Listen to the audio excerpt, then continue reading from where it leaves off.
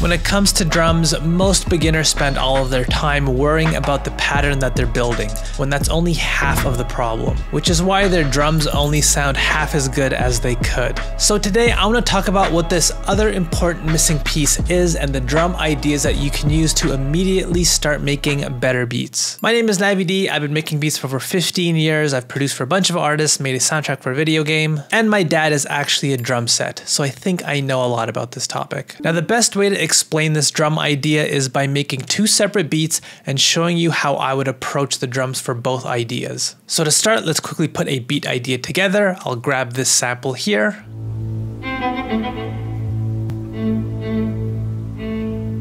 And I'll load it up into my sampler and use it to create a simple layer of strings.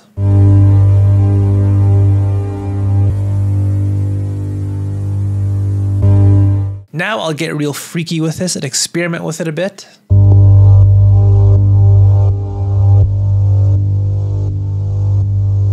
I kind of like this pulsating feel this effect introduced. Now at this point, this beat needs a little bit more, so let me grab this keyboard preset. And I'll build yet another pattern using this sound.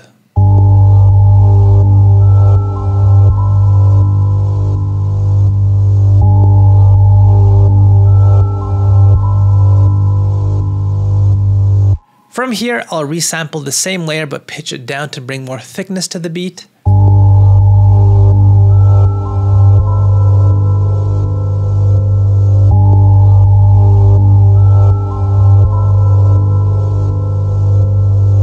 Alright, so at this point all that's left are the drums. Before that, let me quickly create a second beat so I can start showing you these drum ideas. I'll create a new project file, but this time I'll use this sample here. When I look in your eyes. And I'll bring this into my sampler and create a loop once again.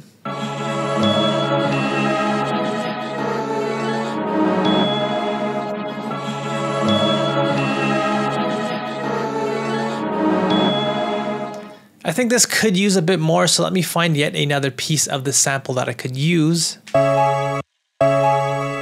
At the end of the sample here, we have these keys, so let me try to use these as yet another layer in this beat.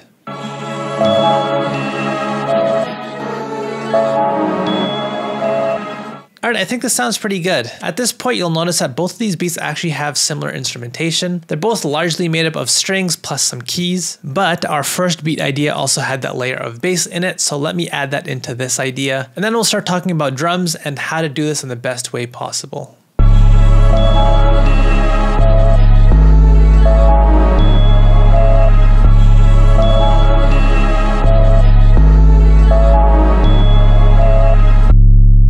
Now, all that's left for both beats are the drums. Now, when I get to this point in my beat, before I select a single drum or lay down a single note, I ask myself one important question. How much space needs to be filled in this beat? When we compare both beat ideas, you'll notice they are drastically different. Beat idea number one has a lot of space remaining in the beat that still needs to be filled up, especially as we get higher up in frequency. Whereas beat idea number two is much more filled already, so much less needs to be added in.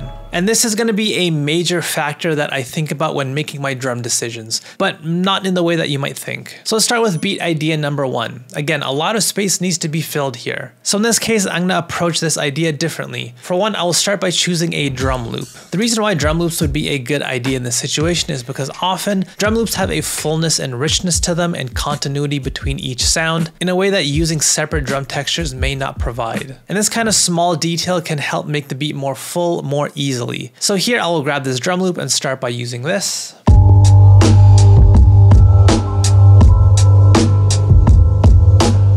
Now at this point, I feel like the drums need to fill up even more space. And for many producers, they might think that they need to do more with the pattern, that to get your drums to sound more full, well, you just need to create a more complex pattern. Start throwing in more snares, more kicks, more hi-hats, more everything. But I would say that this probably isn't the wisest choice here. Instead, when I need my drums to do more in the beat, I consider using expansionary techniques instead. For example, using distortion or saturation tools can be a huge game changer.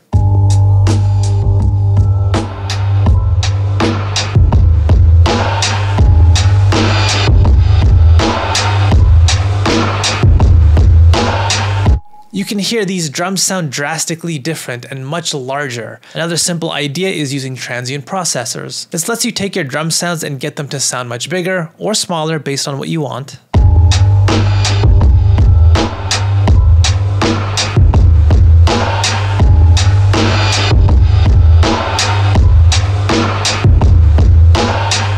Beyond this, layering is yet another way to take your current sound and to expand on them as well.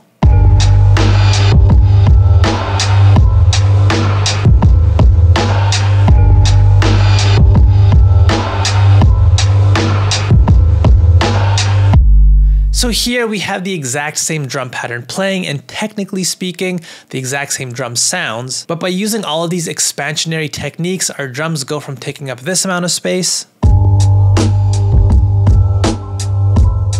to this amount of space.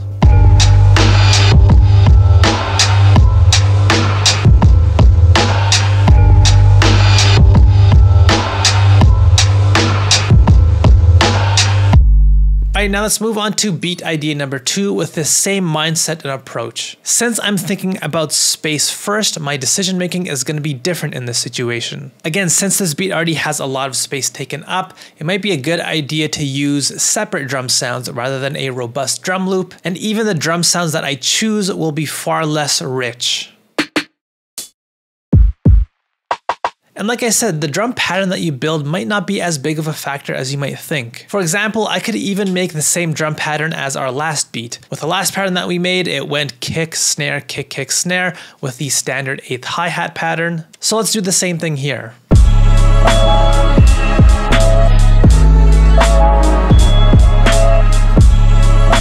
Now again, I do feel like this drum pattern needs work, but this time I'm going to use reductionary techniques. Like we talked about, a lot of space inside this beat is already full. So shrinking the drums and reducing how much space they take up might be a good idea here. And we can do this by truncating samples.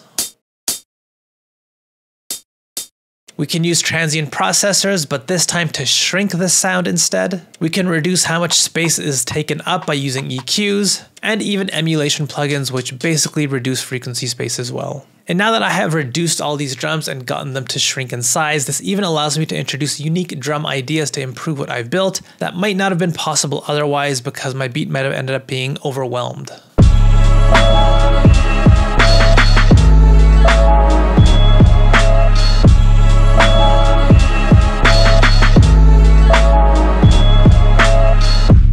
Now there's one more piece to this that I want to talk about. Many producers ask questions like, how loud should I make my kicks or my snares? And they end up relying on these leveling guides that can be found all over the internet. But hopefully based on what I just showed you here, I would say to avoid these recommendation lists. There are so many factors in what makes a drum sound feel louder or quieter in the beat, just like you saw. A sound can feel more present and loud in a beat while technically having the exact same peak decibel level. These guides just don't tell the full story. Which is why I say there are other decisions that you can make to get your beats to sound more balanced using your drums, and hopefully this video has shown you that. But if drum patterns is what you actually want to learn more about, I do have a video on that next to me. Click that if you're interested. Also hit like and subscribe before you leave. Otherwise, I will see you next time, my dear. Bye for now.